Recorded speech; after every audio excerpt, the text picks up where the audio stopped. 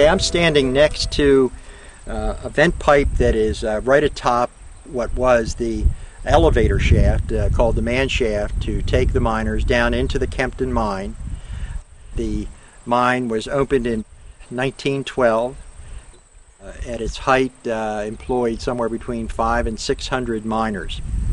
What we see here today looks very desolate, almost untouched, when in fact at one time this was a thriving area filled with houses, miners coming to work, going down an elevator shaft right here where I stand.